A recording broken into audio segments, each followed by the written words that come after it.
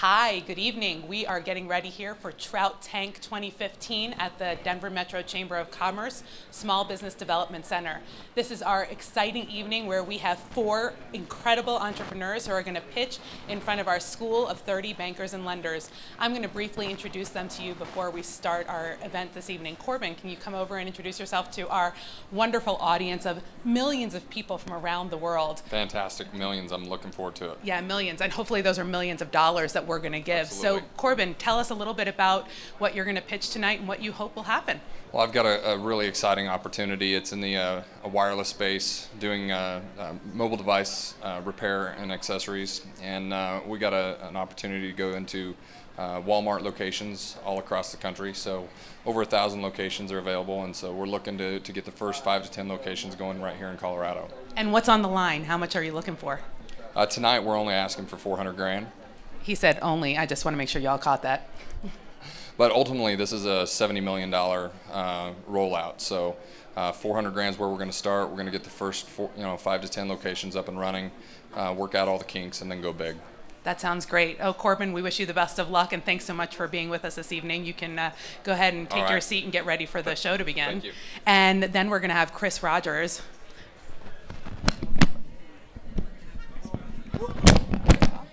Hi, Chris. How are you today? Great. Good. So Chris is here, and she is with Spinelli Sauce Company. Chris, can you tell us a little bit about what you're pitching here this evening?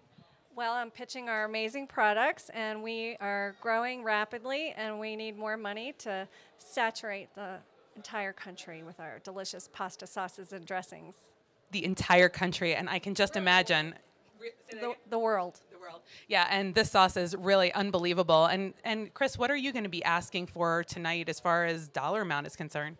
We're asking for $150,000, and we're looking for an investor who can bring their expertise and really help us grow. So Chris is really looking for a true partner this evening, and what you're going to find when you watch our show is people are looking for different things. They're looking for debt, or they're looking for equity, they're looking for partnership, advice, and we're going to create those bridges this evening. Thank you so much, Chris, and we wish you the best of luck. And then we have Greg. I kind of, have a little heartthrob crush on Greg, because if you can't tell just by looking at him, he's kind of, he's fireman. So fireman, this is what I'm saying. So introduce yourself, tell us what you're about. So my name is Greg DeRocher. I'm CEO and co-founder of our company, Safe Ride for Kids, and we are in the kids and car seat safety world. And our goal is to take really innovative products and get them out to parents along with great education. And we're here looking for some funding to help us expand not only our inventory, but our education and product offering. That's incredible. And when you watch, you're going to see Greg's talk is going to really touch your heartstrings, because the safety products that he's talking about really do save lives, and save lives of those we haven't yet met. So that's really exciting, and I'm excited for your pitch. Good luck. Awesome. Thank you. Mm-hmm. And last but not least, we have Chauncey. Hi, Chauncey. Hello. How are you feeling? I'm feeling great. How are you doing? I'm incredible. So tell us all about your exciting venture that you're going to pitch this evening. Well, we're starting up a company called Familiar, which is a board game lounge here in Denver, Colorado. It combines board game retail and rental and fast casual dining. Fast casual dining and board games. What more can you want out of life? So Chauncey, where did this idea come from for you? For me, this came from just a desire to have all the things that I love together in one place. Yeah, and food, games, friends, right? Food, games, friends, family, people having a good time, laughter, all the good stuff in life. How much are you going to ask for tonight? Tonight we're asking for $250,000. All right. So brilliant. If all this money gets funded, wow, what will this do for the Denver economy? Who will walk away with the big prize? I don't know, but we're going to find out in about, 3-4 minutes. So hang tight, and we'll be right back with you. Thanks for joining us on Trout Tank. So thanks for coming, guys. This is our second ever Trout Tank, hosted by the Denver Metro Chamber of Commerce and Denver Metro SBDC. Here at the Chamber, we run a lot of programming. We do it day in, day out, all year long.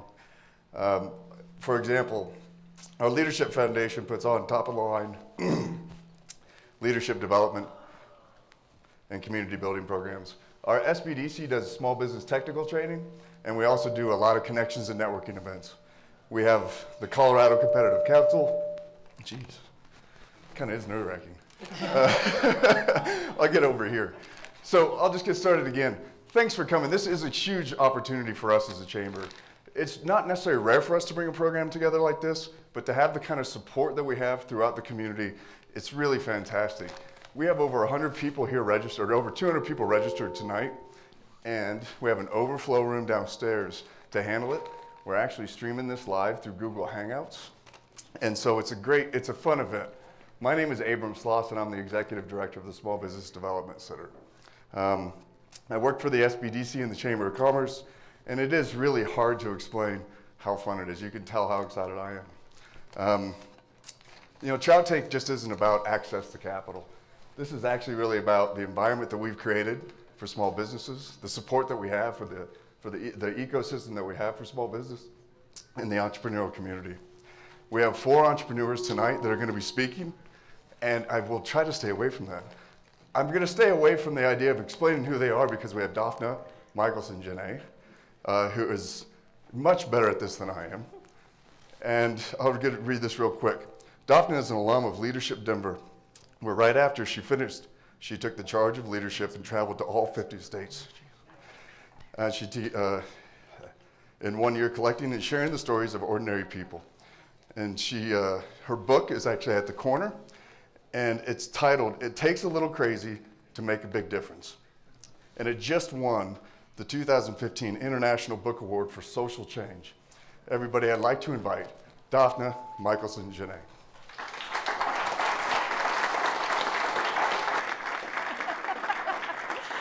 Poor Abram. I'm so much better sorry. one-on-one.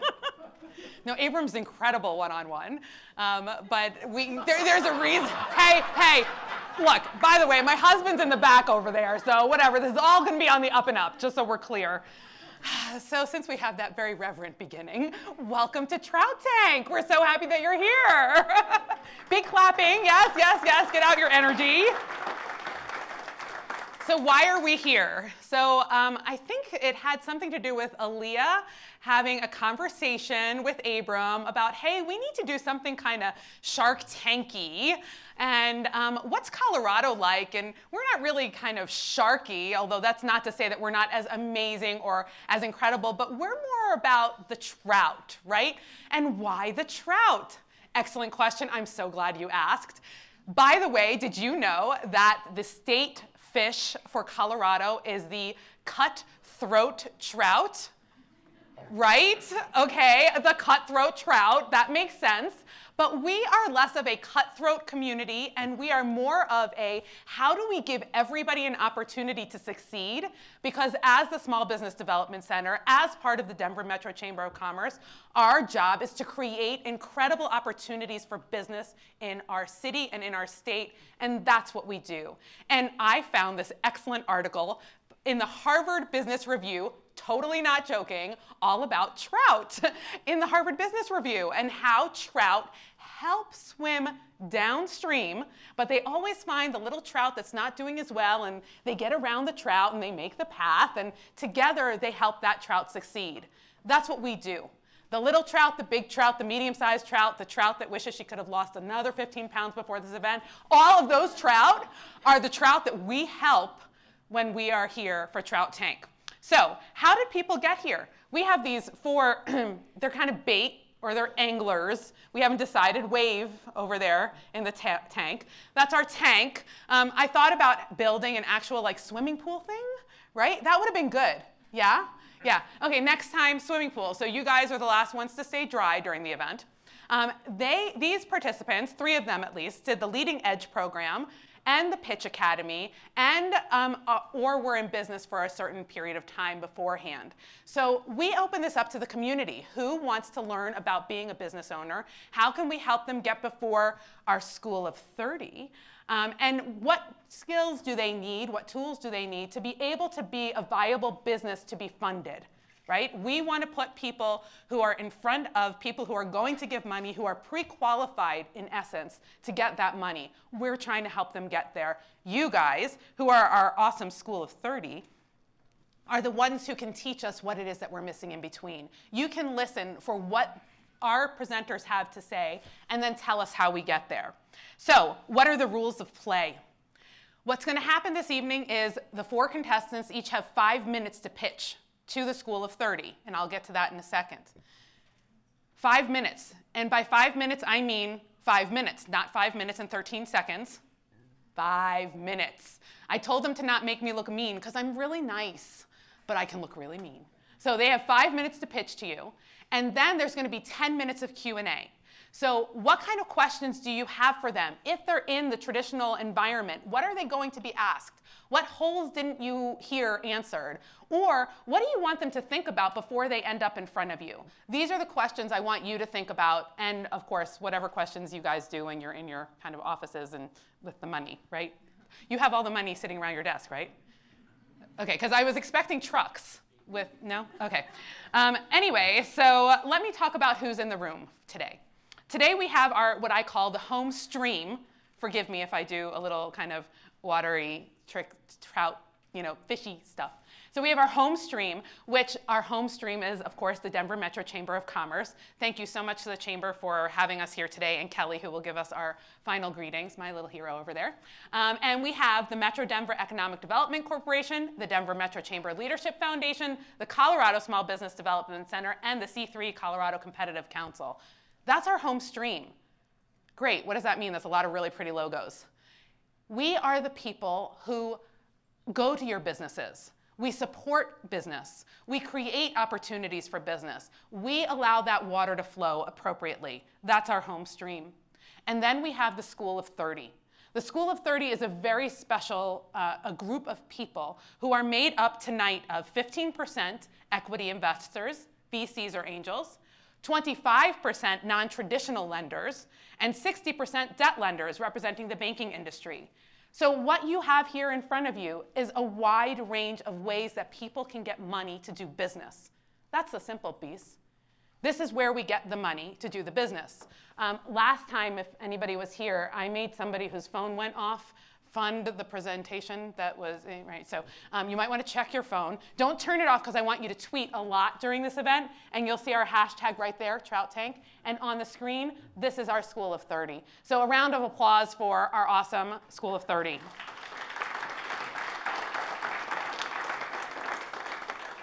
Then we have our audience. Our audience is a key member of our community because our audience is the one who goes to these businesses, who's going to be the end user of the products that you see, who's going to be able to taste this unbelievable, really, not even joking, incredible pasta sauce and play the games that you're going to hear about today. You are our community. Tonight, you have a job. There is a role for the audience in this evening, and there are a number of ways that you can do that.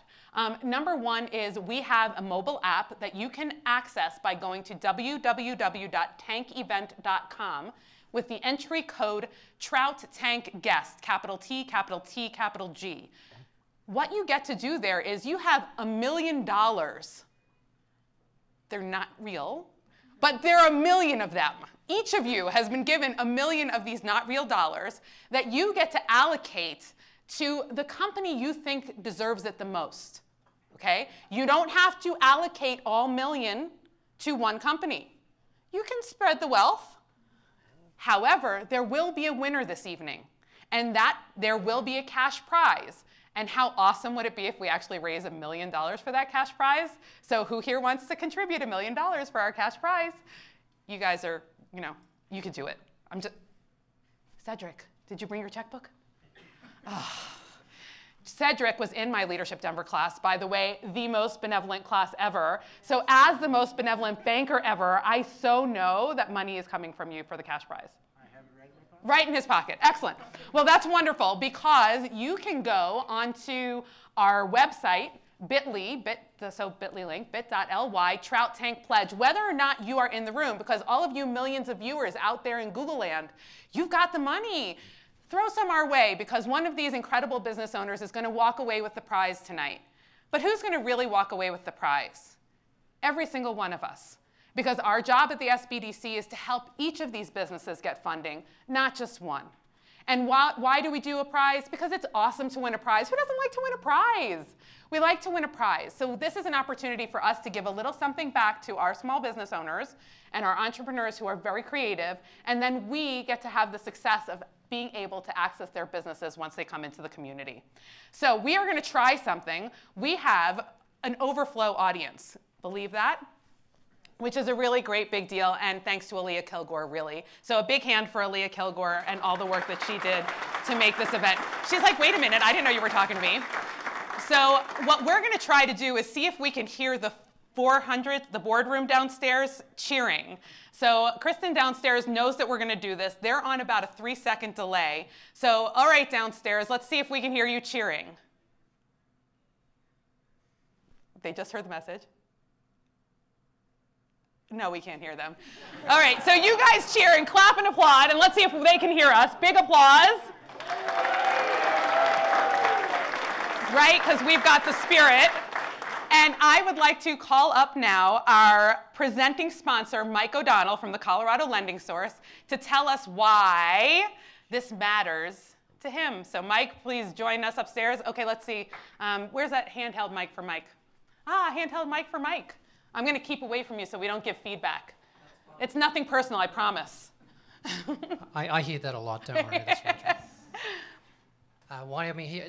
Good evening. Thank you for letting me come here tonight too. My name is Mike O'Donnell with Colorado Lending Source, and Daphne and Aaliyah and Abram have limited me to 10 fish puns and 1 cheese reference, but and you can count them. My purpose tonight really is to celebrate the small businesses here in Colorado and really the access to capital that's so badly needed with small businesses in Colorado. Colorado is the best state to start a small business, to grow a small business, but it's the state that we really want to make the best state in the United States for.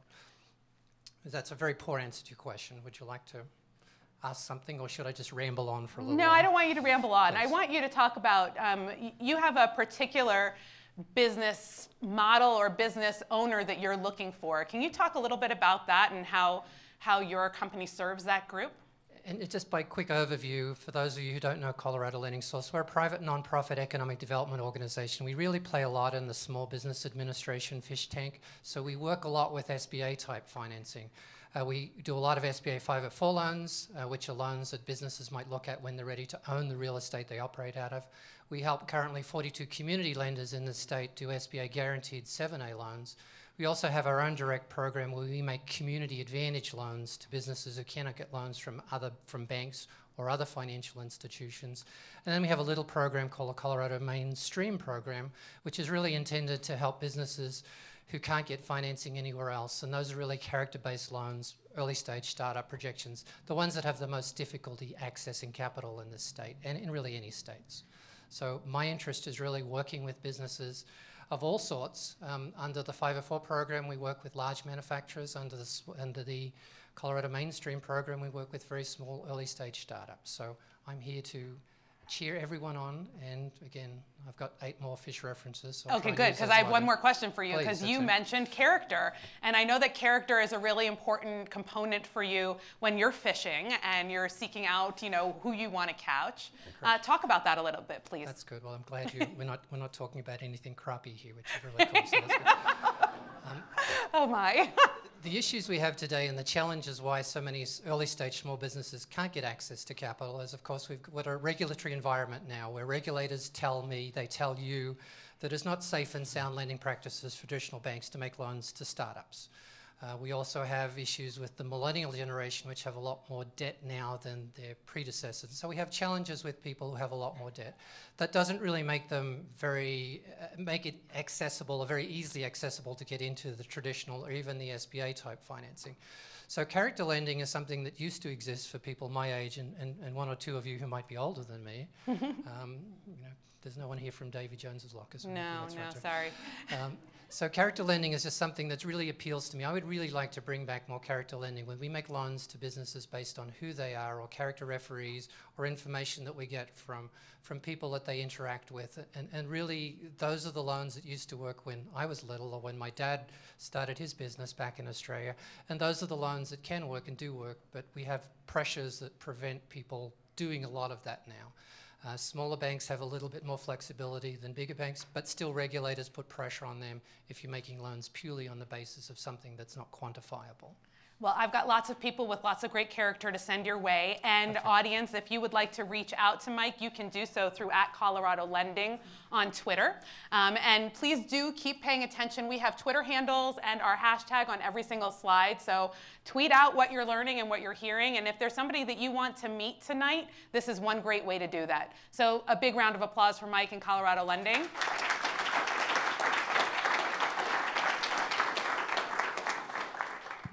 All right, Fish Bait, how are you feeling? You're feeling good? Okay, because we're about to get ready and begin. We're going to start by thanking First Bank, who is our pitch sponsor this evening. The money that First Bank contributes to this helps the organization or the business owners to get ready to stand before you by bringing them together with the Rockies Venture Club and providing the funding for our education series called Leading Edge. So if you would like to find out more about how you could get trained and potentially be up on this stage, you just need to access information from the SBDC website and thank First Bank for making all of this possible. So a big round of applause for First Bank.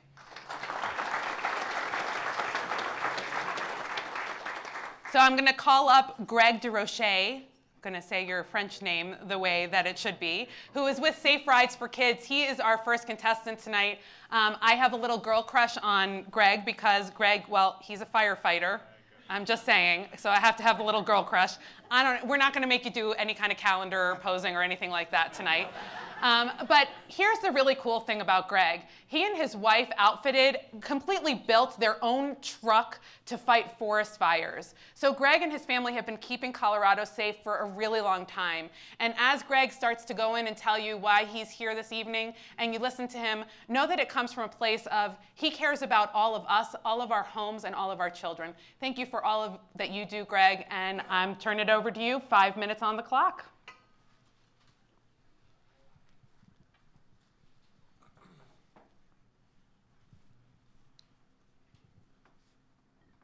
It's a typical weekday morning at the fire station. The alert tone sounds.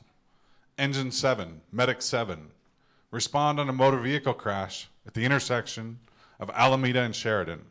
Report of parties trapped. The time 08:35. When that goes off, the questions start to run in your mind. How bad is it really?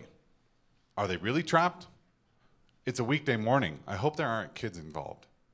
This scenario plays out 10 million times in the United States, resulting in 37,000 fatalities. 400 of those are the children, the innocent victims.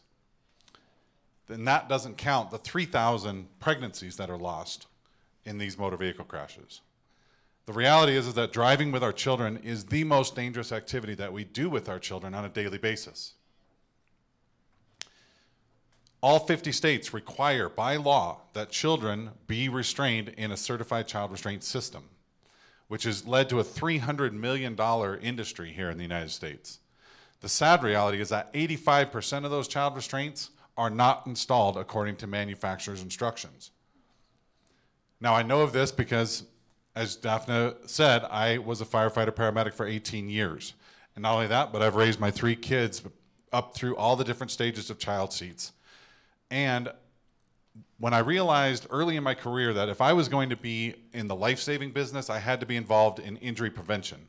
That means going upstream to education.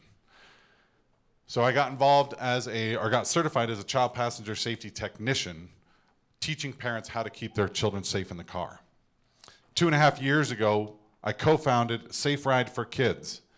Our company brings parents innovative safety products and quality education to help them get their children from pregnancy all the way through to using the adult seatbelt system in amazing products with accurate information.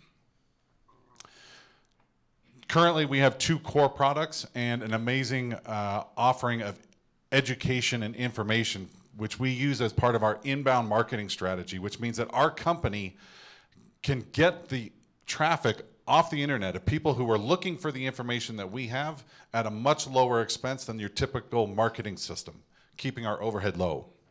How big is the market? In the United States, there are 4 million children born every year. If you picture that most children are in some sort of a child restraint system for at least 10 years because they don't start fitting in the adult seatbelt till somewhere between 9 to 12. That's 40 million children in child restraints at any given point. One area that's not addressed very well is this stage of development, the pregnancy stage. This seatbelt system was never intended for pregnant women. Who can see a problem with this scenario, right? Our company, Safe Ride for Kids, is proud to introduce to the US market from Australia, as a matter of fact, the Tummy Shield, which is a crash-tested seatbelt positioning device for pregnant women, removing the portion of the lap seatbelt to the legs, which makes it more comfortable and safer. Who has seen this person at the airport, lugging their car seats on vacation with them? Who's been that person? I have. What if, so child restraints, there's not only a huge selection and variety on the market right now, which is very confusing, they're getting bigger, bulkier, and heavier. But what if all that you needed to take on vacation to keep your child safe was a vest that the child wore, which properly positions the vehicle seatbelt system? That's the Ride Safer Travel Vest. It's a certified child restraint system that we've been marketing for over 2.5 years. And we've been getting some pretty good results. Just in 2015, Q2 of 2015, we are on track projecting through June to exceed $150,000 in revenue, which is more than double our revenue of the same quarter last year. And where are we going from here? Over the next 5 years, we anticipate reaching the over $11 million mark in revenue. Who are we? We are 4 individuals, each one of us with unique skill sets, and we met in an environment of volunteerism.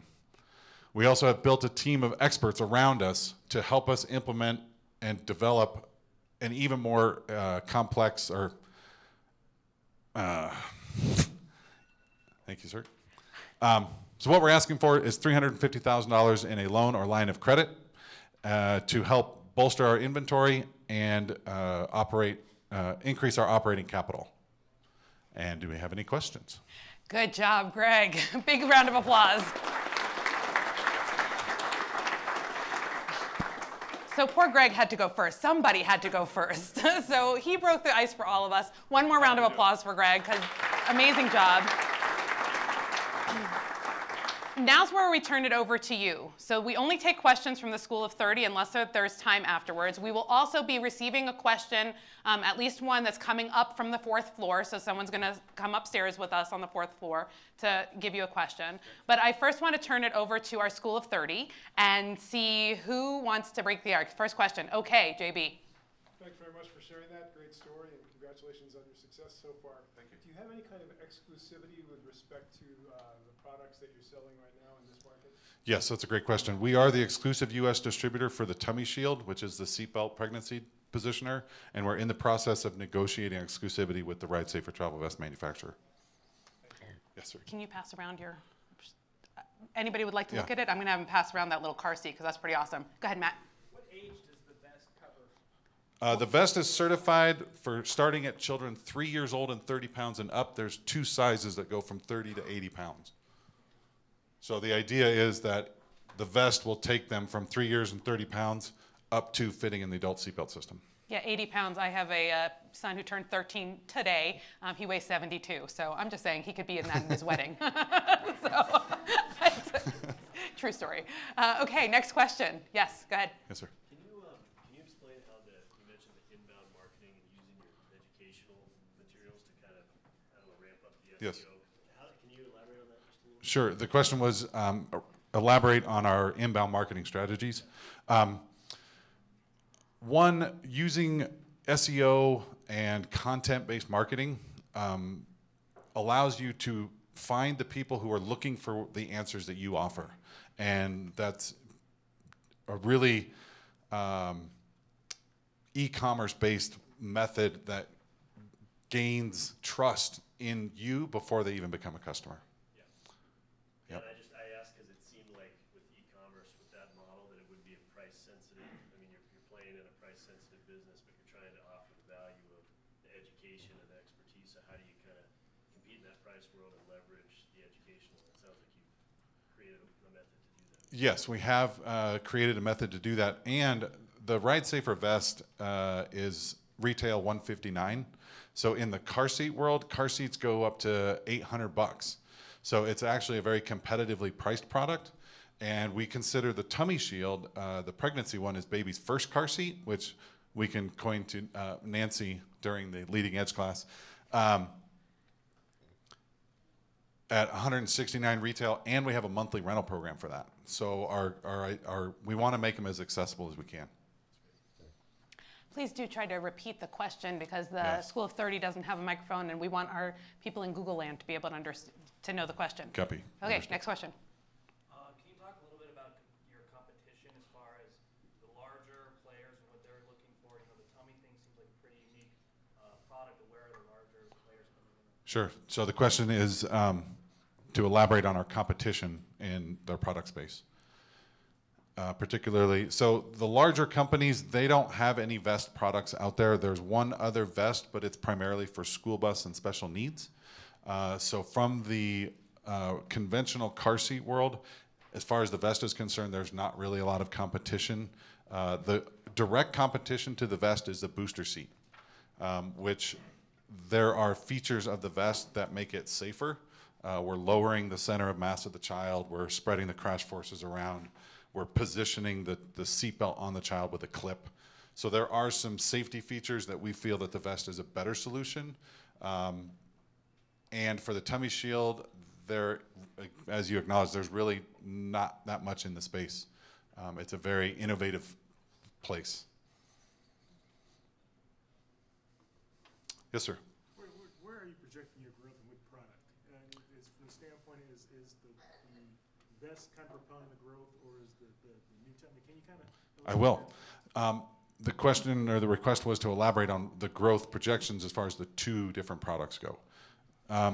Right now, the vest is accounting for about 98% of our sales, but we just got our first inventory of the tummy shield a few months ago. So we're right now, as I speak, ramping up our marketing and website for the tummy shield. And our anticipation is that the vest is going to continue to account for the majority of the sales in the near term, but be superseded by the tummy shield over the next couple of years. Other questions from the School of 30? Yes. What are the plans to go into retail rather than just doing it online? Our initial stage is to do the online to build the awareness. Because both products are so innovative, we felt like we had a lot of grassroots education to do. To that point, the vest has been around for about 10 years and was not very well marketed. It was on store shelves and didn't sell because there wasn't the education that went along with it. So we have really made an effort to distinguish ourselves through the education side of it. I'm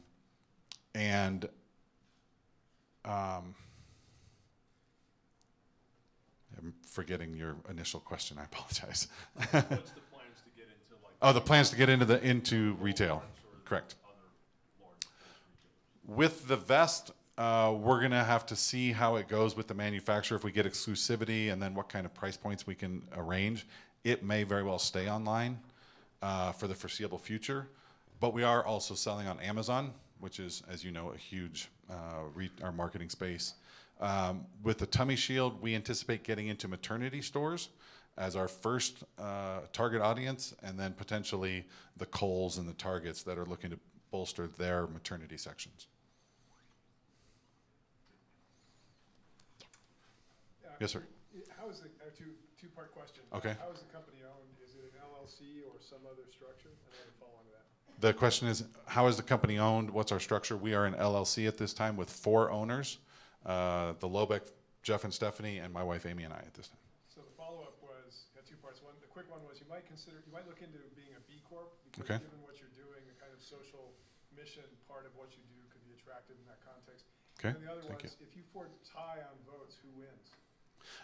We have it in our operating agreement, a method of breaking a tie. Okay. Thank you. Excellent. That's a very good question. Yes, thank you. All right. So what about any other innovative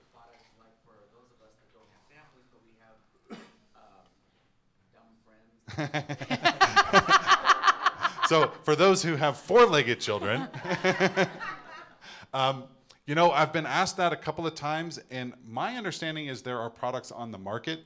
I haven't actually looked into that yet, but it is actually a real concern that those pets in the vehicle do need to be restrained, because if nothing else, for their own safety, but also for your safety, they become a projectile in a crash. It really concerns me when I see people driving with their pets on their lap, because that's not a good interaction with the airbag. No, poor Fido. Okay. I'm sorry, I'm having panic attacks thinking about my dogs. Yes? Your marketing and operations budget is Yes. $26,000. Can you elaborate on where specifically that will be used? Yes. We are going to increase our pay-per-click advertising as part of that. We're going to be running print ads in specific maternity-focused magazines, and we're going to be doing, there's a lot of websites, communities that have the opportunity to advertise with them, but they charge a lot to get your ads with them. So those are kind of three main areas where we really want to start focusing on the tummy shield. There is some additional crash testing that we'd like to get done as well. That would be about $25,000 of that as well. And the primary reason for that is the manufacturer of the tummy shield in Australia doesn't have access to all the data from his crash testing, so we want to do our own to validate it here in the US. Okay, and we have two questions from downstairs that Aaliyah is going to deliver. Awesome. Thank you. And the fourth floor would also like to request that you repeat the questions, Daphna. I know he's been repeating them, but I think it would help to have Great, you repeat. I will Thank be you. the question repeater. So a couple of these questions from the fourth floor have already been answered, but they want to know, do you have a warranty? Is there a patent for the device? Is it safety tested? So I'm assuming that they're referring to the tummy shield, the pregnancy one. There is a warranty period. If the product is involved in a crash, we will overnight express you a new one to ensure safety for any future travels. It has been crash tested to ensure that the seatbelt functions at least as well as it's currently designed to, which, as I mentioned in the presentation, was never intended for pregnant women. That technology hasn't changed since about 1945 when it was first invented. Yes, I'm well aware. I might have, ran a red light a little bit because it turned really fast when I was pregnant, and I didn't want to slam on the brake because I was really concerned that I was going to do damage to my child. And of course, that's when the cop is there. I mean, I'm just saying. In Colorado, everybody goes through the yellow. Don't do it. It's not safe. Thank you so much, Greg. Did you want to say something? I can offer one more detail on the tummy shield. It was actually invented by a gentleman who was an engineer and a father, and he invented it out of necessity. He has a 19-year-old daughter who was born with a traumatic brain injury, and from the seatbelt injury, and he went on to develop the product that way. All right, well, I say let's make some safe pregnancies and safe deliveries, and thank you so much, Greg. Thank you all. Big round of applause for Greg.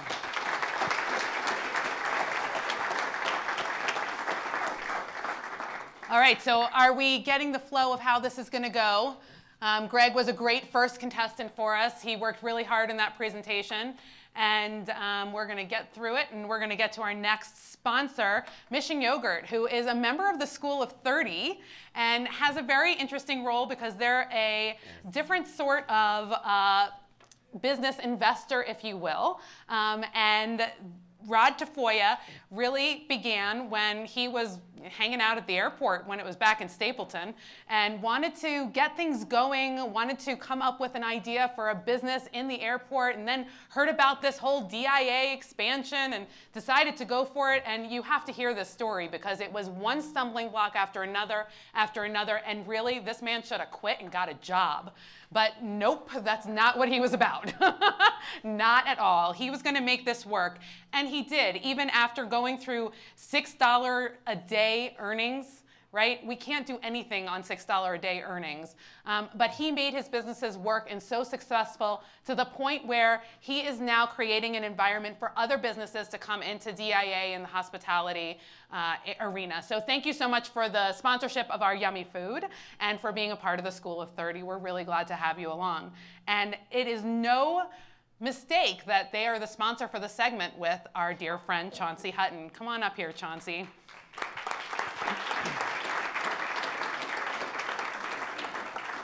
I'm really excited for you to meet Chauncey and learn about his business and his business idea, and I'm not going to tell you about it. But what I want you to know is when you are listening to Chauncey, you are listening to a man who has deep respect for his peers, and specifically for women in his space, which I found fascinating. And when I did my pre-interview of him, I was needling him a little bit about why women? He's like, I don't know. I just, I don't like the way that they're treated, and they shouldn't be treated the way that they're treated. And I'm needling him, and I'm needling him. And he has a sister who's much younger than him, who he was kind of the overseer of, and who he loved very dearly. And until we really talked about it, he didn't make that connection that every woman is his sister. And so while his business is not specifically about women in the space, it's a part that underlies and makes him the really decent human being that he is. So please let us hear from Chauncey Hutton. 5 minutes on the clock.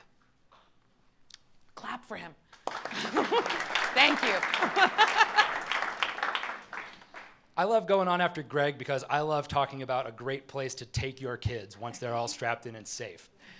You walk up to the door, you hear the sounds of laughter even before you walk in. The door opens. The smell of great food comes into your nose. Roasting vegetables, honeyed chicken, maybe some of that brisket I have in the oven out there right now. So you grab some of that food, you grab a drink, you sit down with your best friend who shows you this crazy board game you've never played before, but it's such a good time, it's such a blast, you pick up a copy of it because you need to take the fun home to your family. This is familiar. And we exist because we want to bring your family together around a table.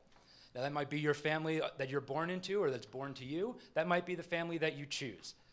But we want to have that because we believe that families these days are being pulled apart. And they're being pulled apart by distractions, lots of lights and noises and everything flashing at you all the time. And we think it's better to have a shared experience, a mutual appreciation for the tasks that are ahead of you and the tasks that are at hand. To that end, we want to be the place that you come to. We want to be the venue for that. We offer a fun and casual atmosphere. We have quality food, board game sales and rental, and a family-friendly environment that all members of the family actually want to go to. We are building off of a business model known as a board game cafe. I went to one recently out in Boston. It was fantastic. About half an hour after they were open, it was filled with kids playing chess of all things. Their parents were in there having conversations, drinking coffee. And this is all fueled by what the Boston Globe recently has referred to as a golden age of gaming that is coming across the country. We believe that Denver, Stapleton specifically, is most ready to be taking part in this golden age. And we believe that they are because a 2012 customer expenditure survey is showing us that they're already spending lots of money in our related fields. Now, this is because we have people who have established these markets already. Yes, there are board game stores. Yes, there are fast casual dining places. But there's no really combination of the two. The closest we get are places like 1UP or Punch Bowl Social, which if you guys have spent any time in Denver, you've seen just thriving wonderfully. It's a lot of fun. And people want to go to these places because they want that fun. They want that shared experience. They want to be able to strap some silly crane to their head and pick up stuff. I'm working on getting a copy of that game right now. You don't see it up there. And they're willing to pay for this experience. We've got your families of birth, as I mentioned before, such as Marge has. It's a very active family. They're looking for a place to get all of their people that they love together and have just a quiet downtime together with them. You've got maybe Lenny and Carl, who are the family of choice. They choose to be with each other all the time, and they want to have a place that they can be social and they can have a good time. You also, of course, have people who just love the individual products and want to be able to express their passions. These are like Comic Book Guy. So how do we talk to these people? Well, social media is huge for us. Those are places where communities are built sort of outside of the four walls of a traditional establishment. There are also niche events like Genghis Con, Tacticon, Denver Comic Con. I like to say any place that has the word con on the end of it and there are a bunch of nerds there, that's where we want to be talking to those people. There are other venues for us, of course, but we really want to focus on the community ones because community is so important to us.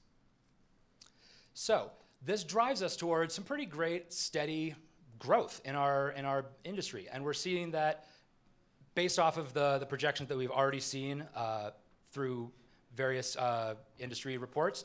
And you know, we're also hearing a lot of people that we talk to tell us about how excited they are to go to a place like this. So I've said we a lot. Who are we? Well, I'm Chauncey. I have 18 years of food service and sales experience. I am currently the deli manager and head of safety for Marzik Fine Foods here in Denver, Colorado. Woody Hearn is my brother from another mother. He is 16 years of web development experience. He currently owns and operates GU Comics, which is an internationally recognized web community. But we can't do it alone. We need money to get us there. So to that end, we're needing $250,000 in debt or investment, which will help push us down the road towards our ultimate goal of family fun and world domination. Any questions? Good job, Chauncey. Round of applause. 30 seconds to spare, dude. I mean, that's some good timing right there. Well done. And by the way, his partner did all those graphics. How awesome were those? Yeah. So we told Chauncey that he was more likely to win the money if he brought samples of his food. So yes, there is some coming out right now. I saw people duck out of the room. Yeah, so if you're in the school of 30, you're about to get samples. So if you're not in the school of 30, I'm sorry, your tummy can grumble along with mine. Be lucky, be happy you don't have a microphone, because not everybody gets to hear your tummy grumble. But school of 30, he is trying to butter you up, just so we're clear, or he's trying to brisket you up. Yeah, so we're going to brisket you up. I don't know why he didn't bring Rocky Mountain Trout. Yeah, I'm just saying. That was a horrendous oversight. Yeah, tremendous. Okay, we'll let him answer questions anyway. All right, what questions do you have, School of 30? And I'll try to repeat them correctly. Yes? You talked about the revenue model from food sales, alcohol or beverage, and then games. How are you thinking that's going to play out? Okay, so how is the revenue model from food sales, beverages, and games going to play out? Well, it's going to play out in some really fun ways. Specifically, we're looking at the revenue from food being a large driver for us, as well as rental of the games will drive a lot of the revenue. The board game sales themselves are not a huge piece, but they are a very exciting piece, and they tend to have a much better sort of investment and excitement behind it when people actually go after it. That having been said, if we're looking for a specific breakout of the percentages, I have that number somewhere. I don't have it memorized off the top of my head, but I definitely can present that with you if you like. So be sure to give him a card. Yes, please. And he'll get that to you. Excellent. Next question. Yes? I think I saw on the slide there you said one of the visits would be about $30 a visit. Kind of going along with that revenue question, could you maybe give an estimate of what that breakdown of what portion that would be food, rental, et cetera? Okay, so based on a $30 per visit ticket, what of that is going to be food, rental, beverages, et cetera? So you're looking at about 2/3 to 75% food and the rest game rental.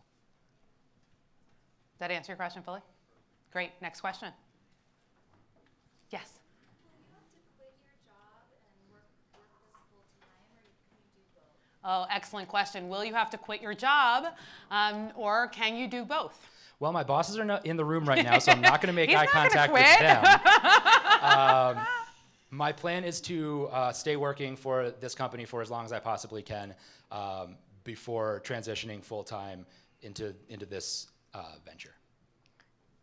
And you have 4 people lined up to work with you, is that correct, or 3 people? Well, 3 and Woody. Okay, yeah. Woody's like a guy and a half. A guy and a half. Woody's a guy and a half. All right. Next question. Yes?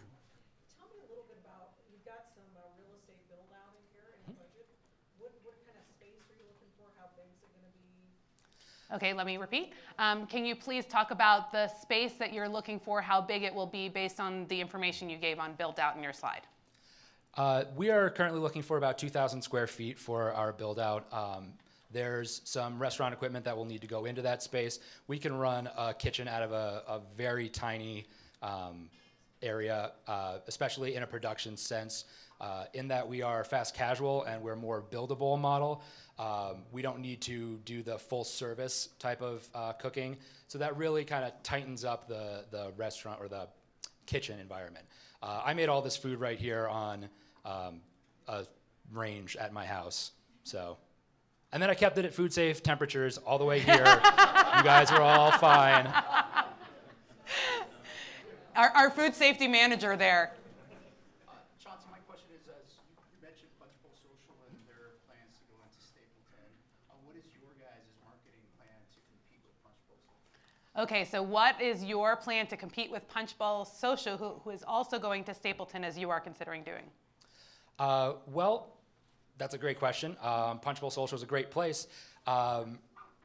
Our specific plan to compete with them is really more to focus on the family-friendly atmosphere of it, as opposed to the sort of go hang out with your guys kind of place.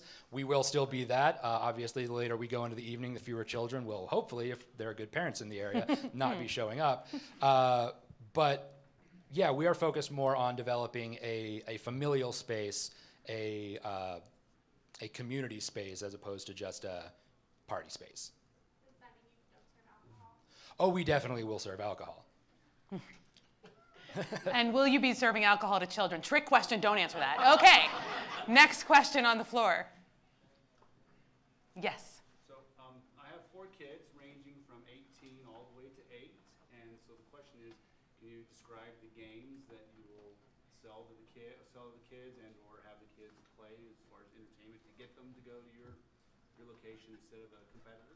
Excellent. So Trey from First National, you might remember that name because I said it already this evening, sponsor of our next Trout Tank event, would like to know how your games are going to meet a range of ages. His children are ages 8 to 18.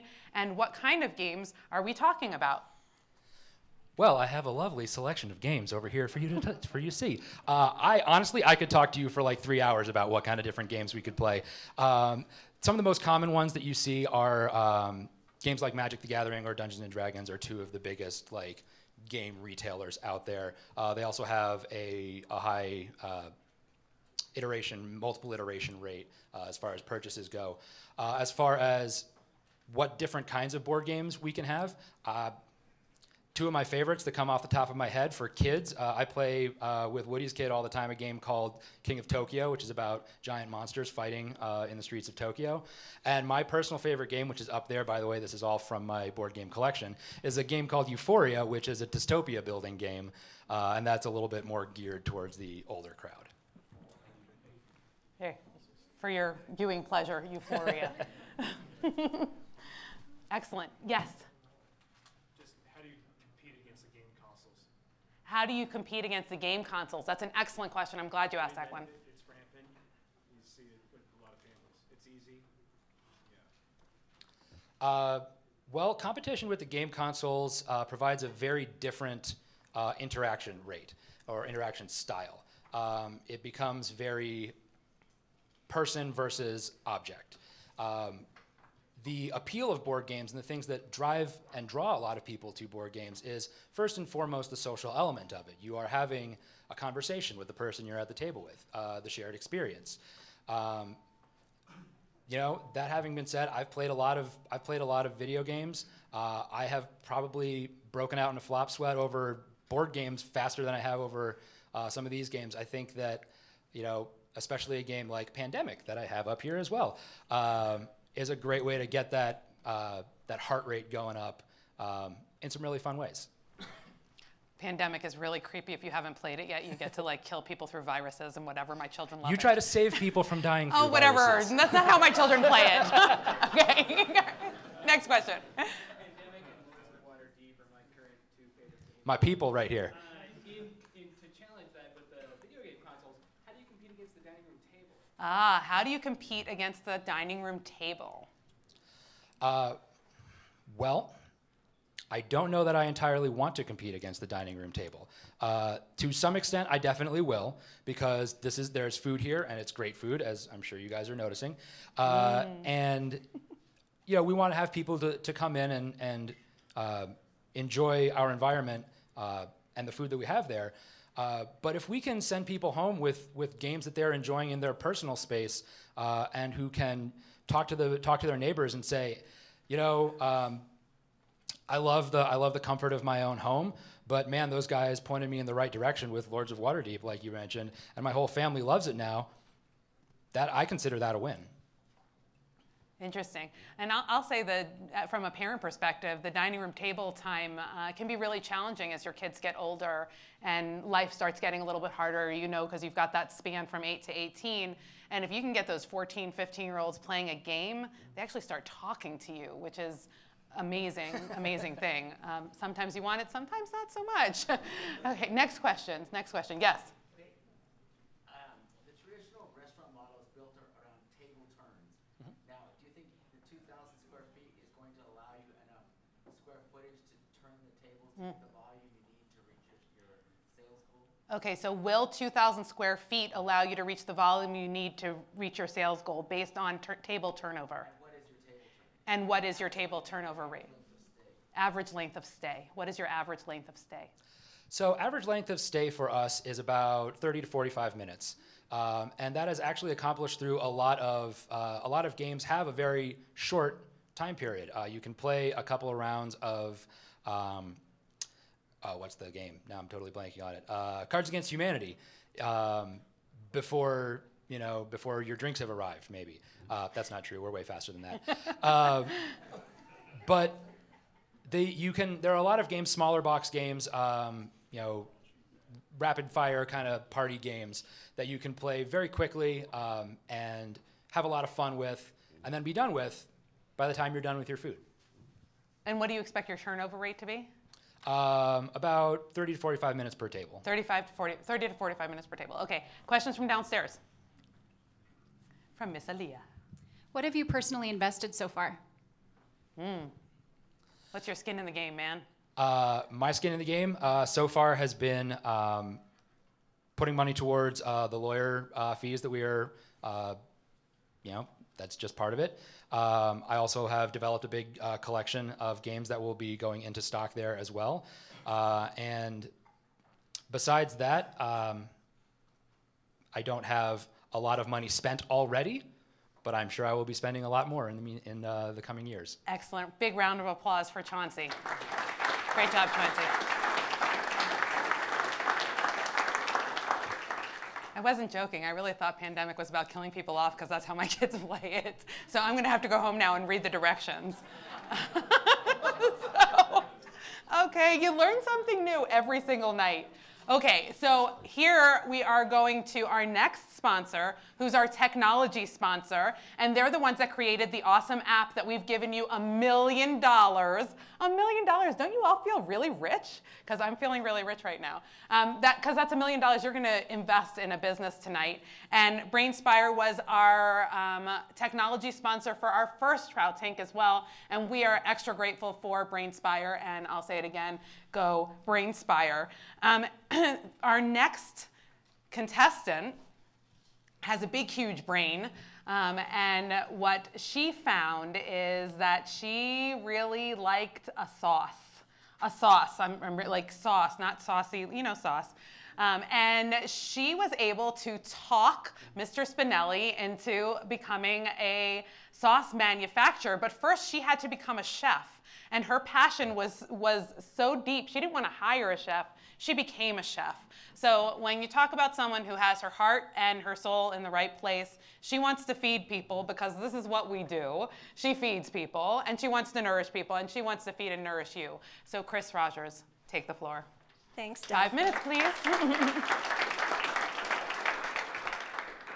Hi, my name is Chris Rogers, and I'm the owner of Spinelli Sauce Company. We're a Colorado-based pasta sauce and salad dressing company, and we sell wholesale to supermarkets, gourmet grocery stores, and we also have an online presence through our website, and we sell our sauces online through Amazon as well.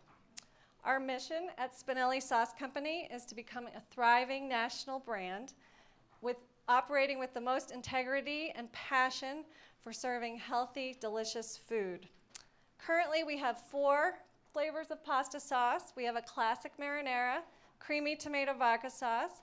Our roasted garlic fra diavolo is our spicy, and we have a puttanesca, which is a classic sauce with capers, olives, and a little anchovy. We also have 3 flavors of dressings. We have a classic Caesar, an Italian gorgonzola, and a Mediterranean balsamico. We take pride in doing business with companies that have the same commitment we do to selling healthy premium products. We sell to Whole Foods, Natural Grocers, Vitamin Cottage. You can find us in the natural sections of King Super, Safeway, and other gourmet stores like Marzek Fine Foods and Tony's. What sets us apart? First of all, our recipes are created by a certified chef, myself. And that really gives us the restaurant quality flavor that you don't find in other sauces and dressings that you can buy on the shelf in the grocery stores. We use the highest quality ingredients. We use extra virgin olive oil, fresh onion, fresh garlic.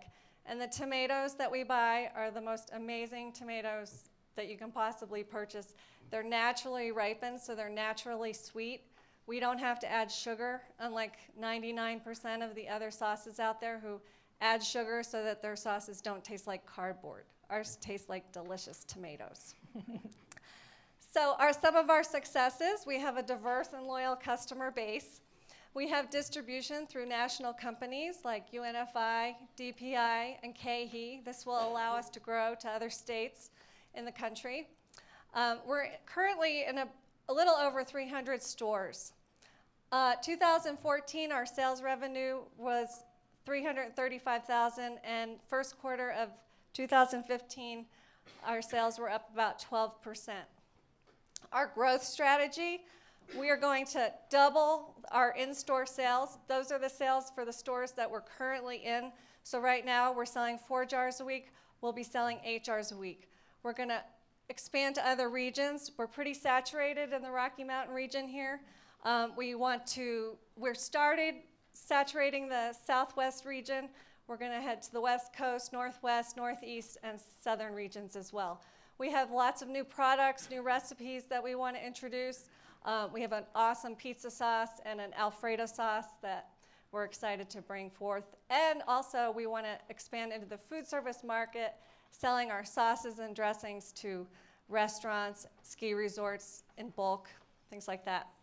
Looking at our financial projections, the end of 2015, we're aiming to sell over 11,000 cases of sauce, and by the end of 2017, bringing that to over 25,000 cases of sauce annually, and an annual sales revenue of over $1 million by the end of 2017. What are we asking? We're asking for a $150,000 investment. Ideally, this would be an equity investor who can bring expertise to help us achieve our growth strategy. What are we going to use the money for? We're going to amp up our demos and marketing. We're going to hire brokers that will allow us to get our sauces in the mouths of buyers in other regions, expand our product line with new recipes and of sauces and dressings and all that. Also, we need working capital and debt service. Why invest in Spinelli Sauce Company? I personally bring over 20 years of culinary and grocery experience. Our products are amazing, which you're about to taste samples of. And this is a really exciting time for us. Kroger has just committed to bring in our dressings to the Rocky Mountain region, to the refrigerated produce sets. And Southwest Whole Foods is going to bring in our pasta sauces by the end of the 2015. So thank you for listening to my pitch. And anybody have any questions? Or? Excellent. Big round of applause.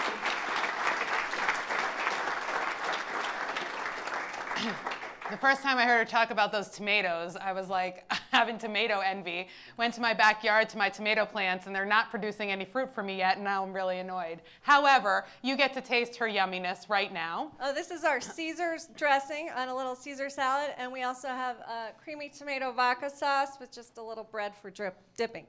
Don't y'all wish you were on the School of 30? Because I wish I was on the School of 30.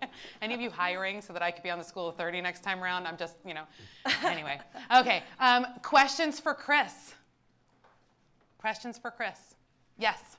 Could you talk a little bit about the competitive environment, particularly in retail establishments like Whole Foods? Who are the biggest sellers in your categories there, and how far behind are you? Okay, so you're looking for the biggest sellers in the retail environment, and how far behind is she? Yeah. Or where I am. Where you are. Yeah, we're particularly in the Whole Foods, that kind of. Right. Well, that's a great question. And as you know, anybody who's ever been to the grocery store, there's a million products out there, and the competition is huge. And we've been really fortunate that Colorado is one of the states where they really have started celebrating local. So Whole Foods has been our bread and butter as far as that goes, and they have really helped promote our pasta sauces, and they love us because, you know, we are local and we're right in line with what the other, you know, they're all natural and gourmet and delicious. But that being said, there's a lot of gourmet sauces out there. So yeah, as far as going to other regions and then addressing that competition and not being local anymore, we found that the best way that we can really take that on is when we demo our products and we offer samples and we get people to try them, they almost always buy them and they become repeat customers. And so doing demos and things like that helps us get ahead of our competition.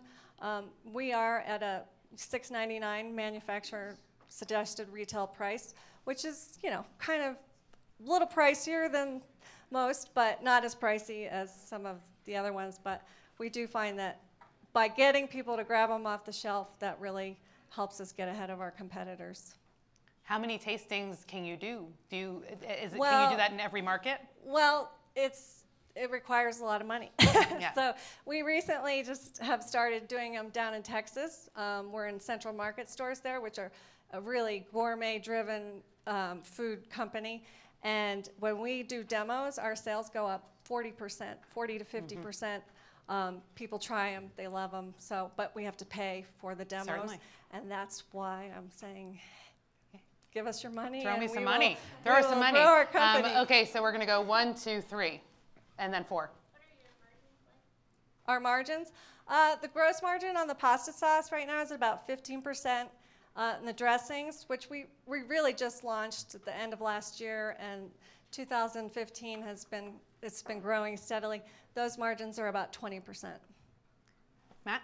The 463 in 2015, is that counting on the investment, or is that? Well, so. Hold on a second. So I got to oh, repeat the sorry. question. So is the, say it again? Is your estimate of income at over 450, you require the 150 investment in order to get to what your current 2015 target is?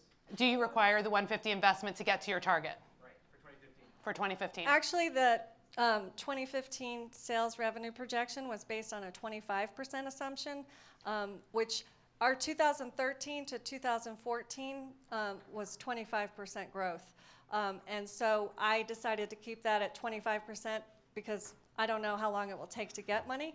But so we did it 25% assumption for 2015, and then going forward, 2016 and 2017, we did a 50% assumption. Okay. Cedric? Talk about your production capabilities, and again, I guess the question talk about the production capabilities, but to me, is 150,000 really enough for what you're projecting? So the question is, what are your production capabilities, and is $150,000 really enough? Right. Our production capabilities are huge because we use a co-packer that helps us manufacture our sauces. Currently, we are manufacturing our dressings ourselves, but I have a co-packer in line once we bring in the Kroger account because that's going to add 10 times our sales that we're doing now. And so, yes, as far as production capabilities, I feel like sky's the limit with that. And as far as $150,000, that number is based on, like last year we spent 4% on marketing, and so I would like to double our marketing expense to 8%. So that's with that, and then the added revenue that's going to come from all the wonderful marketing and the brokers and everything like that, we will have more money to operate and things like that. But $150,000 is a number that we came up with based on crunching numbers and past expenses and what we think going forward for the next few years. Okay. Peter? That was mine. That was yours. Yes? Of your existing same-store sales versus new outlets? Okay, how much of your growth came from same-store sales versus new outlets? That's a great question, and we're constantly increasing our sales in existing markets. It was sort of amazing to me. I actually consulted with the marketing person here at the Small Business Development Center, and she helped me come up with a plan for amping up our social media, which, you know, of course now everything is about social media. And that made such a huge difference in our in-store sales that it was mind-boggling to me. And so we are constantly experiencing growth in store sales. I have a broker here locally who keeps track of like sales in Whole Foods and natural grocers, and yeah, he says it's growing, growing, growing. And I don't know if it's because people are becoming more familiar with our product, but so that's why I know that if we can get money to start expanding to other regions, I mean, we'll just, the sky's the limit as far as the growth for this company. Have you thought about what kind of ownership percentage you're going to give up for the $150,000? So what kind of ownership percentage are you willing to give up for the $150,000? Right. Well, and that's a hard question. I personally would love to keep control of my company. I mean, I started it and I nurtured it, and it's growing. It's her baby. Right, but I am willing to entertain any opportunity, and I would be willing to, in order to do that, in order to keep the majority ownership, maybe structure it so some are loans and some is equity for the money. Okay, looking for a mix there, because you did mention you're also looking for money that comes with expertise. Yes, exactly, and that's what I mean by it would depend on what the situation is, who can bring what to the table, and you know, and look at it from having the knowledge of what's coming in and what's going to be brought to the table. So, great. Other questions? Yes. Can you talk about how much discounting you've had to do in free product you've had to give away to get in with the big chains and distributors? Wait, how much discounting have you had to do, and how much product have you had to give away to get in with the big chain realtors? Or realtors, the big chain stores. Right, and that's goes back to what I was saying about how wonderful it is to be a Colorado business locally. The big chains, King Soopers, Safeway, they haven't required any sort of free fill or anything like that. As we expand, Whole Foods, you know, they'll bring us into every new store they open up, and Natural Grocers actually is up to 100 stores now. They take a 50% discount for free fill every time they open a new store. I know that once I start expanding to Kroger nationally and things like that, there's free fills that you're going to have to market or, you know, pay for and things like that. But we've been really fortunate so far. So I haven't actually worked those numbers in, but I know with the added revenue, that sort of helps take care of those free fill costs. Okay, you had one more question? Have you been a part of Naturally Boulder?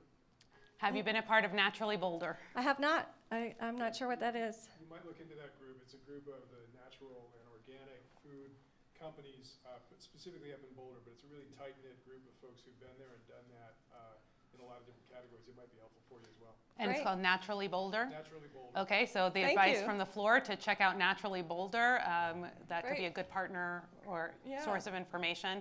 Last question from Matt, and then we're going to go to Aaliyah.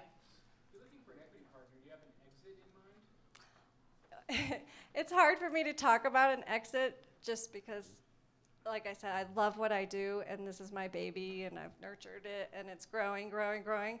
However, realistically, I would love to bring the company to a point of profitability and thriving that it makes it attractive for either a merger with another successful existing company or a sale ultimately from another company that sees how awesome we are and needs to have us. I always think it's interesting. My husband and I often work with female entrepreneurs, and this exit question is a really tough one.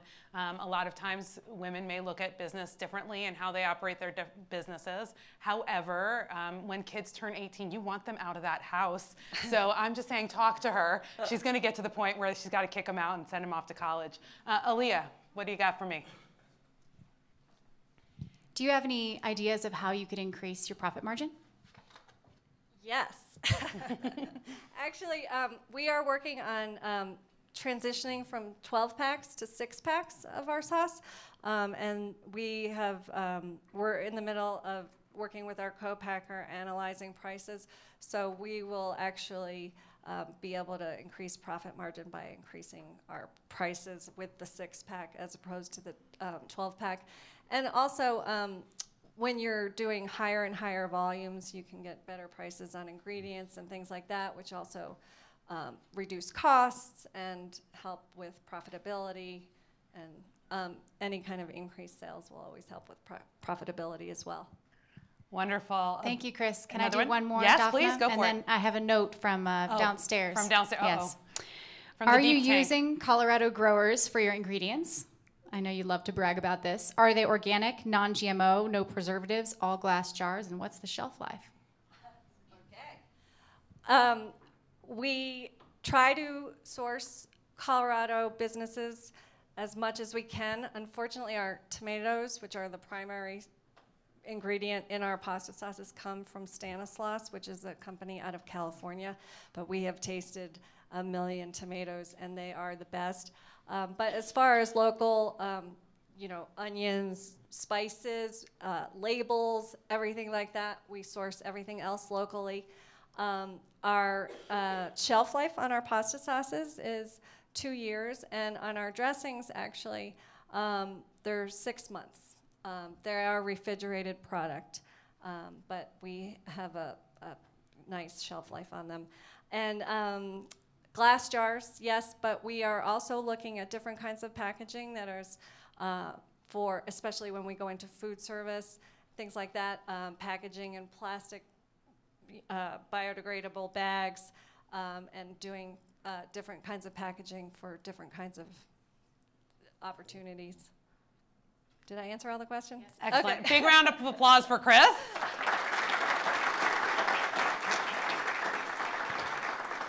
You get to breathe now, Chris. And Aaliyah, what's the message? Can I steal a moment? Yeah, please. So I wanted to remind you all that our mobile app is up and running, and as you can imagine, since we've had 3, we have 3 that are in the lead right now.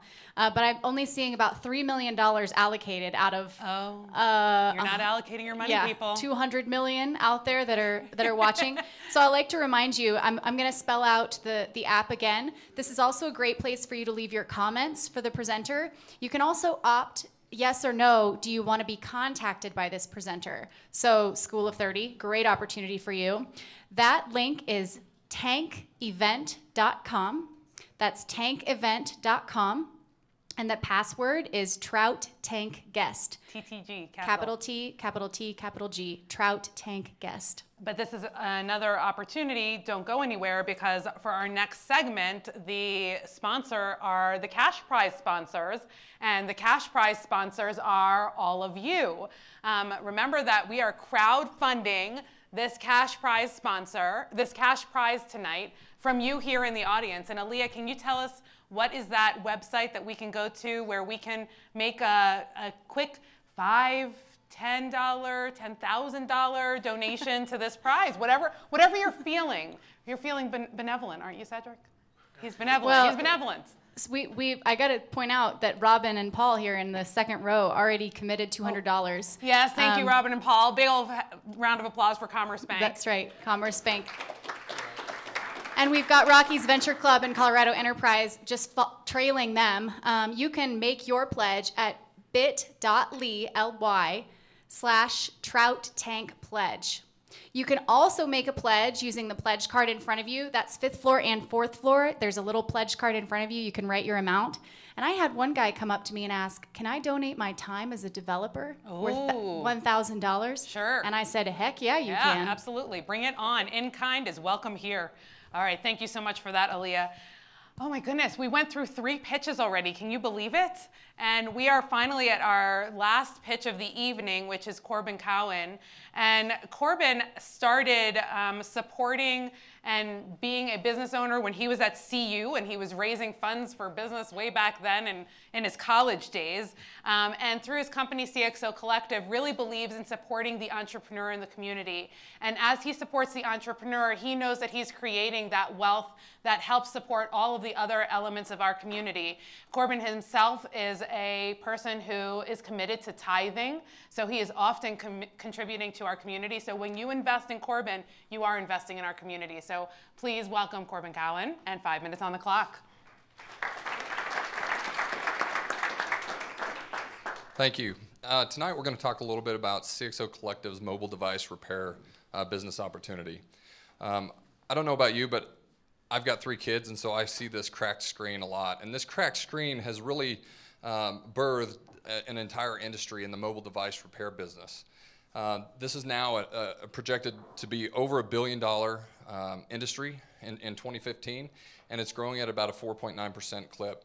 Smartphone penetration right now is over 100% in the United States. So in other words, everybody has at least one cell phone, smartphone device in their home, and many people have more than one. Tablet penetration, your notebooks and your iPads, is now eclipsing over 30% of the U.S. population. So we've got a tremendous amount of electronic devices that have glass screens, that have buttons, that have power supplies that are constantly being broken. And these are not cheap devices. These are not your $100 flip phones. These are $800 and $1,000 devices. So CXO Collective is bringing together 3 really powerful forces. One, this incredible new up-and-coming business opportunity, together with Solaris, which is a world-class retailer, and I'm going to talk a little bit about them in a little bit, and of course, the world's largest retailer in Walmart. Who is Solaris? Solaris is one of the leading franchisors in the country. And this is a classic entrepreneur success story. A couple of brothers and a buddy decided that they would go out and they would get mobile device accessories from China and put a kiosk in the mall and see if they could sell them. And so they bought a whole lot and sold them out in about 2 weeks. So they decided to do it again, sold out in 2 weeks again. And so they decided to open up another one in the mall down the street. And pretty soon, their friends were opening them, and they had multiple locations all across the state of Georgia. And so in 1994, they decided to franchise. Now they've got over 600 franchisees across the country in specifically every mall in America. And of course, you take a world-class franchisor and you put them in inline store within Walmart, you've got really a one-of-a-kind franchise opportunity. We feel like the timing is perfect right now. There's absolutely no dominant player in the space. It's primarily made up of a lot of mom and pops that have absolutely no ability to warranty the work that they're doing on these $800 and $1,000 devices. And who knows what they're doing to that device when they take it in the back room, right? You bring it in and you've got a counter in the back room and they take your device with all of your contacts and all of your passwords and all of your stuff, and who knows what's going on. There's just not the reputation with these mom and pops that come with having an inline store in Walmart. And we feel like Solaris, together with Walmart, is perfect to take over and dominate this space. So what does this alliance with Walmart really mean? Enormous in-store, enormous foot traffic, in-store promotions that are unique to the Solaris opportunity, universal recognition. Not only does everybody know who Walmart is, everybody, more importantly for us, knows where Walmart is. So when we're marketing to the consumer, we don't have to tell them that we're behind the Jimmy John's across the street from the AT&T store. We just say we're at Walmart on 5th, and everybody knows where to go. This is ultimately a $100 million opportunity. Thousands of locations. There's over 3,000 Walmart supercenters across the country. And of course, partnering with Walmart is a huge opportunity. What we're really looking for is, we've already deployed over $1 million into the Colorado community with this opportunity. We're looking for an additional $450,000 to open up 5 additional locations, either in throughout the Front Range or other communities across the country. The use of proceeds is to do everything that we need to do to get the 5 stores up and going inventory build out, execution, strategic plan, marketing support, everything. This is a projected distribution. This shows distributions going to the investors, having 125% return to the investors within 3 years. And so you can see that break even is somewhere around 8 to 9 months before we're actually creating profitability. Management team is myself. More importantly, Jason Myers, who is the former Chief Operating Officer of Singular Wireless. We're bringing serious Fortune 50 talent to this opportunity. So if you're interested, this is how you can get in touch with me. Thank you. A big round of applause for Corbin. I'm not saying that I've broken 3 phones, but I'm saying that I've smashed 3 phones, and it's really no fun at all, and it's no fun for my husband. Hi, honey. He's right out there. Anyway, so questions for Corbin? Anybody need their phone fixed? Robin. What is the price point for fixing these devices, the screen or some of your other services? I'm going to repeat the question. What is the price point for fixing these products, the screen or other devices? It depends on the age of the device, but anywhere from $79 to $129 generally. Average ticket price currently is right at $100. I have to do School of 30 first, but then I'll get to you out there in the audience. Excellent. Matt, Cedric, Denwin, Scott. Okay, Matt. Companies have gone out of business trying to do business with Walmart. Ah. So I'm not 100% sold that that's really a great partnership with Target. What kind of terms do you get from a Walmart store, and how competitive is that? Okay, so Matt wants to know what kind of terms you're going to get from a Walmart store and how competitive is that, knowing that other businesses have gone out of business trying to do business with Walmart. So the people that have gone out of business doing business with Walmart are vendor relationships. We're not a vendor relationship. We are a tenant relationship. So we are renting real estate within Walmart. And so they don't control our price points, they don't control our margins, they don't control anything within the walls of our store. And so we feel like that is a competitive advantage. And what we're doing to enhance the Walmart relationship is we're doing things like training their actual staff to sell the electronics devices and things like that back in the back of the store. And in exchange for that, they're giving us complete access to market to the customers. Normally when a tenant relationship exists like ours, you have to wait till they cross your boundaries into your space to market to them. They're letting us put signage up. They're letting us put people out in the cashier, handing out things, and so we're doing all the things that we can to enhance that relationship. Are you doing that gratis, or are you having to pay for the ability to do that? Do you have to pay to have those people out? We do not have to pay. We have to pay the people that are out there. They're on our payroll, but they're not looking for they're no. Cedric. Can you talk about the technology aspect of it?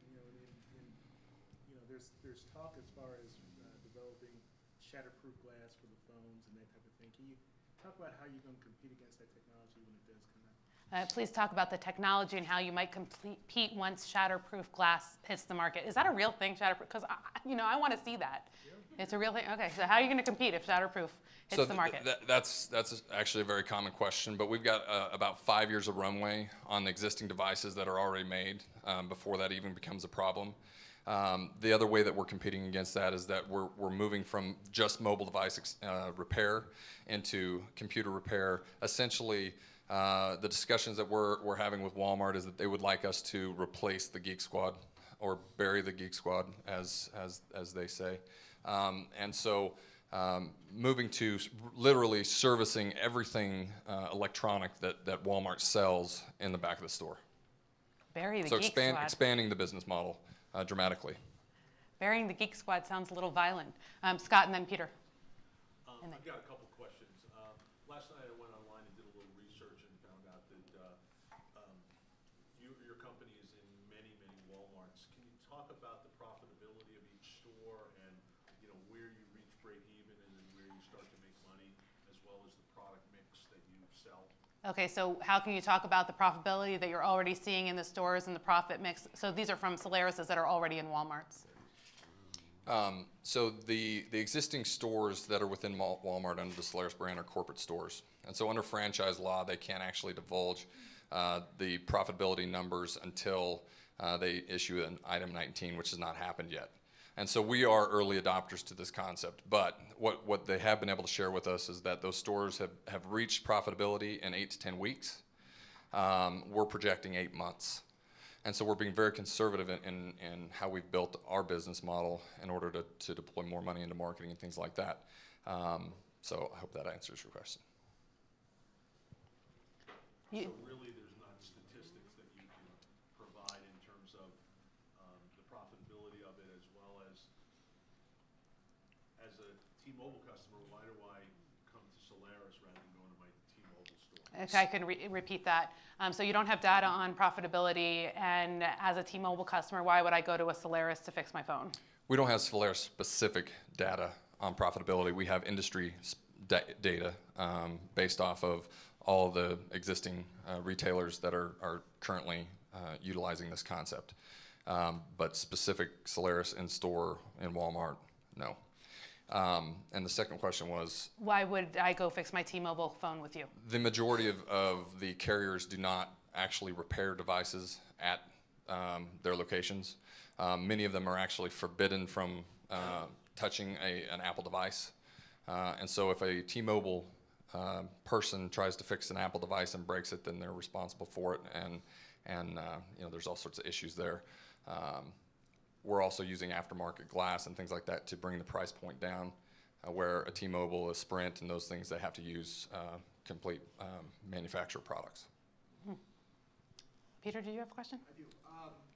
I think it's interesting that you bring up the Geek Squad. The times that I've actually had my screen fixed, a tech came to my office, sat at my desk, and did it. Is that something you guys may employ, or will it always just be like a customer-facing retail type of approach? Okay, so Peter wants to know if there would be ever a time that a tech might actually come to his office and fix your phone, or are you always going to be only in the store model? We're very open to all different business models and how we generate additional revenue, but we feel like with 50,000 people walking by our retail outlet per week, that we should be able to generate and drive enough traffic into our locations to achieve plenty of profitability without having to go to your location. And to be honest, your office may be one thing, but I've gotten that question where people are going to their homes, and I don't know about you, but I'm pretty picky about who comes into my house. Did you have a question?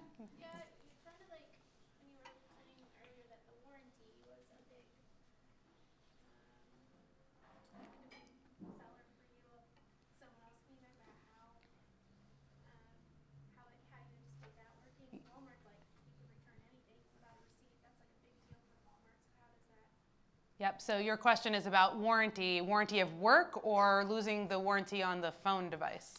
Specifically about the fact that I mentioned that warranty was an issue with these other mom and pops. Great, bring it on. So we actually have an upsell product where if you buy one of our cases and a screen protector, we guarantee that if you break it at any point in time in the life of that phone, we will replace and repair that device.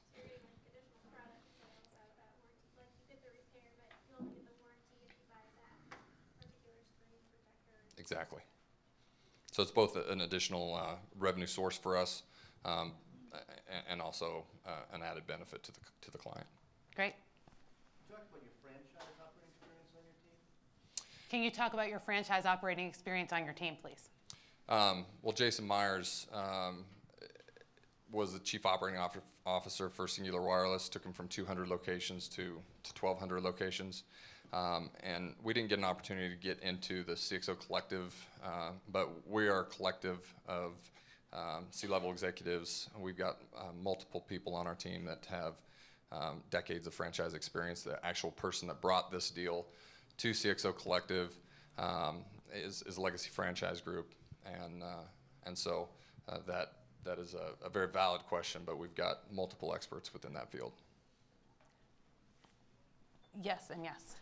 Where is the investment that you're looking for going? Is it going into strategic equity partners? Is it going into CXO collective? And then where's the money then going to go out? Is it going to go out to Solaris to pay for the franchises? It's a special purpose entity Where is the Yes. money, right? Where is the money coming from and going to? Yes, go ahead. So the question is the money that I'm asking for, where is it going? Strategic Equity Partners is the broker on this. CXO Collective has created a special purpose entity that will be owned by the equity participants of the 5 locations, as well as and the debt will come into that structure as well. And then it will go out to Solaris for the various build-out costs, so on and so forth. So, since this is such an attractive, fast-growing, profitable business, what barriers are in place that would prevent Walmart from developing their own Walleris sort of Yes, so what barriers are in place from Walmart taking over this concept and doing it on their own? There are no barriers to Walmart creating anything. Walmart is the 3rd largest employer in the world, behind the Chinese government and the U.S. government. So to say that we're going to have a barrier for Walmart to do anything is completely ridiculous. But what they look to do is they look to have people like us come in and prove a concept, make sure that it's going to be successful, and then they're going to either buy it out or brand it Walmart, right? And so that's a potential exit strategy for us. We feel like once we get into 1,000 locations or even 500 locations, that those discussions can begin. Walmart doesn't even want to talk about that kind of stuff until you can prove your sauce, so to speak. Okay, and question from the back of the room. Yeah. So you keep on referencing mom and pop shops, and there are companies like Break I Fix that I don't consider a mom and pop shop. Actually, that's one of the times before. And my question is, how do you feel like you can compete with a company like that that's already established in that area and has spread over a pretty good amount of territory? Okay, so how do you think you can compete over You Break, You Fix It, places that have a market share in a neighborhood, for example? Did I cover that? Yeah. Yeah. So the next the biggest competitor in the space right now would be CPR, which has 125 locations across the country and in Canada. You Break, I Fix is less than 100 locations across the whole United States. And so within 6 months of today, we'll eclipse You Break, I Fix locations throughout the country, and we're on projected to do 1,000 over the next 12 to 18 months. And so we feel like as we begin to go into the marketplace, we will dominate the market share because of the marketing power that we have through Solaris and the partnership that we have with Walmart. Excellent. Aaliyah, are there any questions from downstairs? There are no questions from downstairs, so I'll take one more in the room. Yep. All right. So you mentioned that part of your business model is going to be to have screens and phone protectors as a major revenue source. How is Walmart going to feel about the potential cannibalization of their own sales in the back of the store for screen protectors and for cases that they're currently selling? Okay, so the question is, how will Walmart handle cannibalization of the sales of the screen protectors and cases that they carry in the back of the store? That's a great question. First of all, they sell practically, they sell very few screen protectors and cases in the back of their store.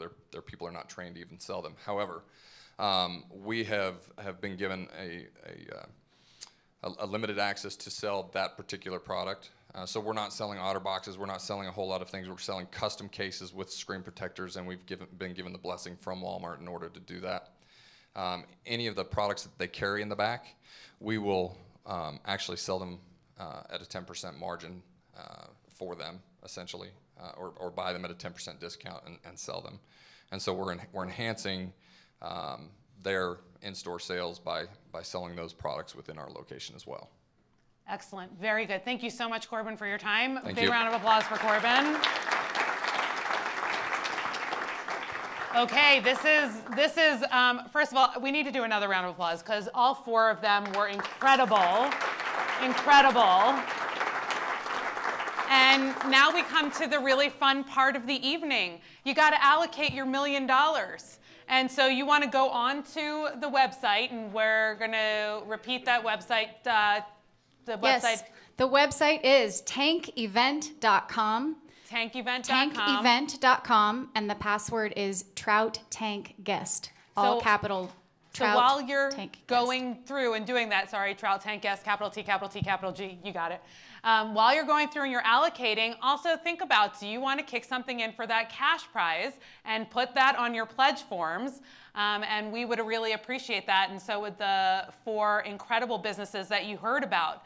And again, while you're working on allocating your cash prizes this evening, I want to let you know that our next event is going to be September 15th, and we hope to see all of you here. A special invitation to our Trout Tank School of 30 and to our VIP guests up here and to everybody who's downstairs on the 4th floor, who we appreciate so much for participating and sending up questions this evening, as well as all of you out in the Googleverse. You are welcome to participate and be a part of Trout Tank in September. You can take a leading edge class here at the SBDC. You can meet with any one of our SBDC people to talk about how we can help you strengthen your businesses. And you can simply audition if you are a business that's been in business for 2 years or more and you want to just take our pitch academy with Rocky's Venture Club. It's an incredible pitch academy. You will enjoy it and learn a lot no matter how many years you've been in business.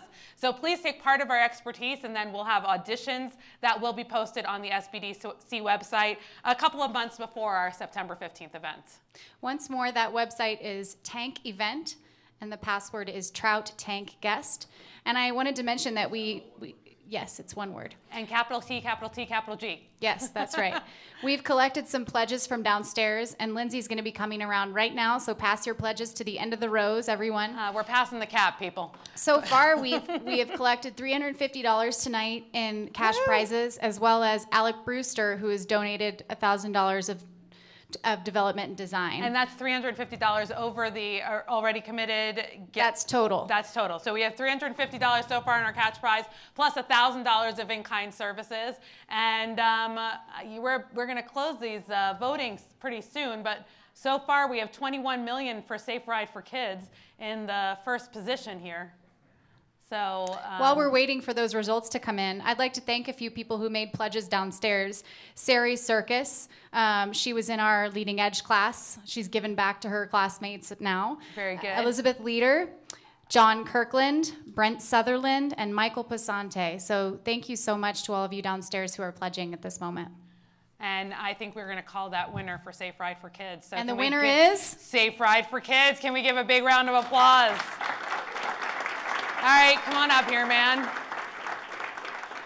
Remember that all of our contestants today of our fish are our little trout wannabes. They are all of our winners, and we hope that you will seriously consider how you might invest in these companies, and you in our community, how you might connect with our small business owners to help them make the Colorado economy stronger.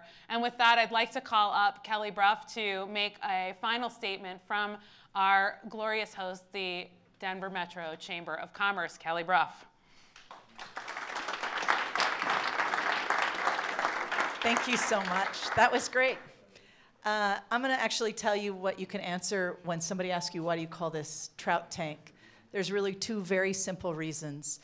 There isn't an ocean in Colorado, and we're nice, as exhibited by tonight's event. We're not sharks.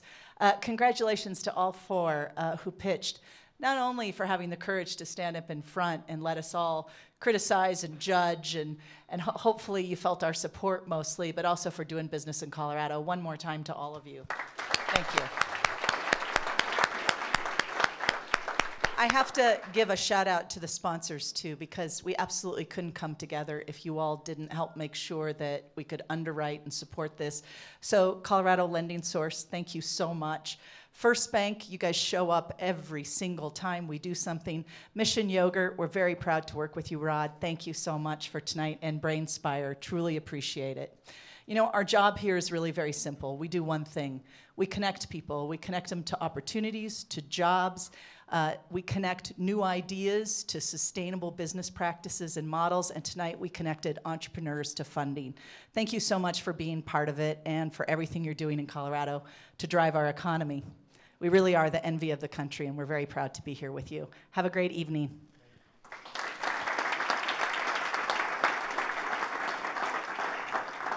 And with that, another Trout Tank comes to a close. We'll see you September 15th. Please hang around so our people downstairs can meet you and talk to you. And we'll see you outside in the lobby. Have a great night, everybody. Clap, clap, applause. It's wonderful. Thank you.